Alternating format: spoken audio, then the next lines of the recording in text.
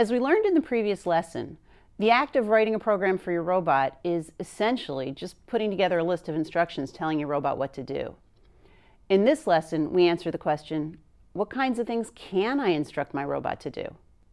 The answer is that you can really give the robot two kinds of instructions.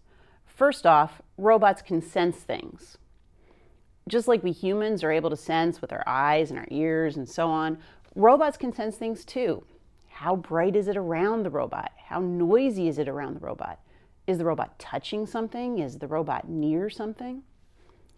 The robot can also do things. Just like we humans can move and draw and speak, you can give your robot an instruction to move forward 10 inches or maybe move forward 20 seconds. You can instruct your robot to draw a picture of a smiley face or googly eyes on its little screen here, or even print a message on that screen. You can even instruct the robot to say one of several pre-recorded phrases out loud, like good morning or fantastic. And you can get the robot to play a sequence of musical notes in the order that you specify. The educational robot kit comes with 4 different kinds of sensors, also known as input devices. By sensor, we really just mean a fancy Lego piece that the robot can use to sense what's going on in its environment. If you have a brand new kit, all the sensors can be found in this large white box. They all look a little Lego-y and a little bit geeky. This first sensor is called a touch sensor. You actually get 2 of these with your kit.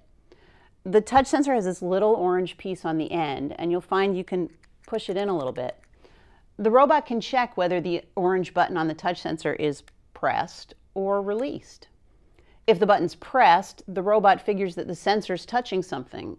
If it's not pressed, well, the robot knows the sensor isn't touching anything, though of course some other part of your robot might be. This second sensor is called the light sensor.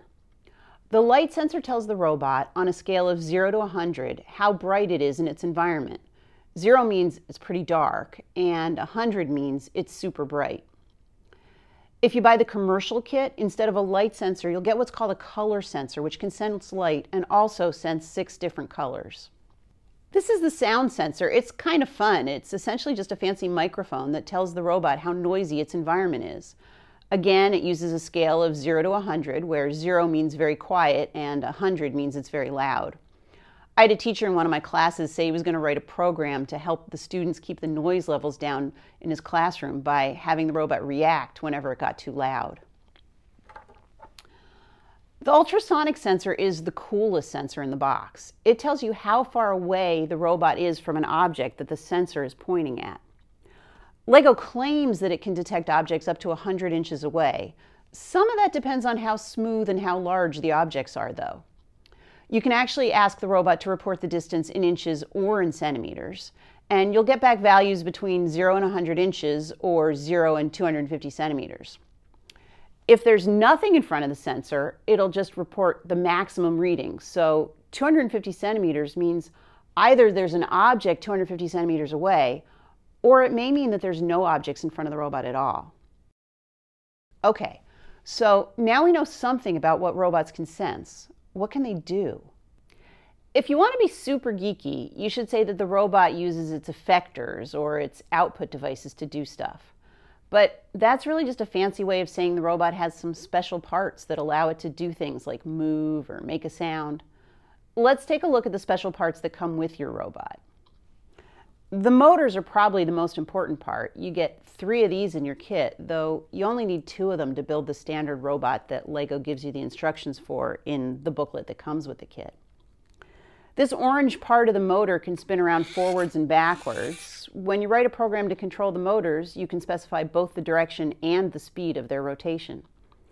If you connect this orange part to a wheel and the robot tells the motor to move, then presto, your wheel moves. This big white box is what Lego calls the NXT Intelligent Brick, though I'll mostly refer to it just as the NXT Brick.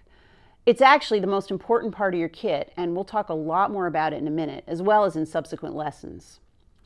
On the NXT Brick, there's a small screen, and the robot can display pictures and words on this screen. The robot also has a built-in speaker, and the robot can play pre-recorded sounds and musical notes through its speaker. Some of the earlier educational Lego kits also came with a lamp brick. It's kind of boring. If you connect one of these to your robot, the robot can command it to light up. If your kit didn't come with one, don't worry about it. We're not going to use it. As I said, this NXT Brick is the most important part of your kit. It's essentially a small computer and is really the brains of your robot. You'll plug sensors and motors into it, and then you can write programs that sense things or do things, or both. On the bottom side of this brick, you'll find these 4 numbered sockets, 1, 2, 3, and 4. These are called the sensor ports. You'll use some cables that look a lot like phone cables to connect your different sensors into these sockets. Up at the top of the brick, you'll find 3 more sockets labeled A, B, and C, and you'll use these same cables to connect your motors and your lamp brick, if you feel like it, into these sockets that are called motor ports. Up on top, you'll also find a socket labeled USB, and you'll connect your RCX brick to your computer using a cable that comes with the kit. It's actually just a standard USB printer cable. By the way, you won't break your robot if you plug a sensor into a motor port or a motor into a sensor port by mistake or by writing a weird program. If you do plug something in wrong, your program probably won't work the way you want it to, but nothing's going to be broken. While the Lego robot parts are very robust, it's a good idea not to drop your robot or drive it off the table. The robot may very well survive the drop, but it's better to avoid getting into such situations. Some teachers require their students to always run their programs on the floor, and others use specially built tables with a lip around the edge to prevent the robot from driving off. Let me give you an overview of what it is we're going to be doing.